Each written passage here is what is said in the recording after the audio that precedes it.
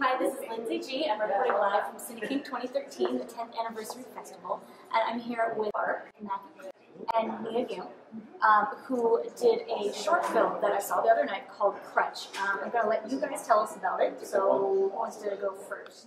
My Krutch is my partner. No matter where I go or who I sleep with, my Krutch is there. And I always think, well, if my Krutch could speak, oh my gosh.